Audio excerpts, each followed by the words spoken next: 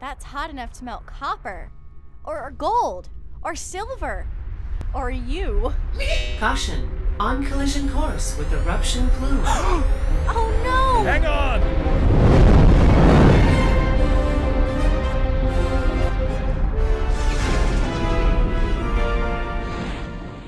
Solar System Odyssey is a full dome show featuring an out-of-work or retired Space Fleet commander who's been given one last mission to go out and find a new home for humanity out in the solar system. Mr. Trout, Jack Larson. I know. Larson, I'll get straight to the point. We like to outdo ourselves with each show. It's our third show that we've done.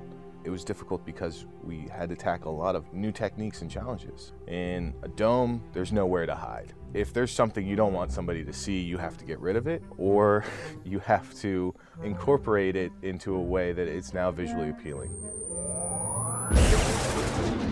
A lot of our sci-fi conventions that we're familiar with, we had to adapt them for a technically accurate environment.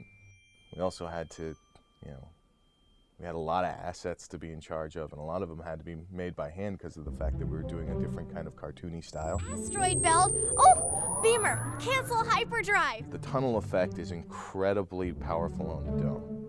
In order to avoid sharp cutting, we try and think about moving from one space into another space, or using objects in that space to create a tunnel to another space. I think if you do it creatively, and if you present the concept of moving through one space into another space is a natural progression on the dome because you're immersed in the image. And if you were to just snap to another space, people are disoriented. Hang on. I'm taking us below the haze.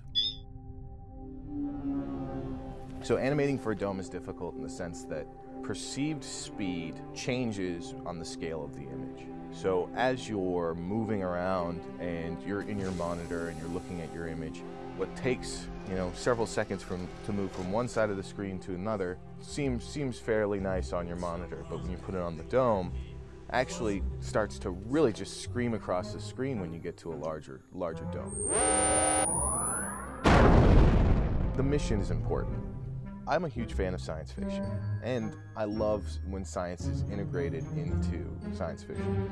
I find that excellent opportunities to teach through story in a way, more about inspiring young people to be interested in science.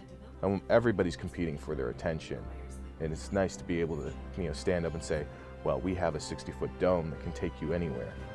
That kind of gets their attention.